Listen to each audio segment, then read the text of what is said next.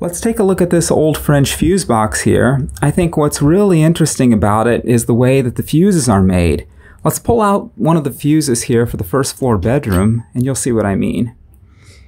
If we look inside, we can see that it's almost a handmade fuse. We have a single piece of wire that's stretched between these two leads. Of course, the thickness of that little wire is going to depend on the fusing current that you're trying to protect. This is a 2-pole fuse up here. We have both hot and neutral, and if we look down here, we have some 3-phase fuses also.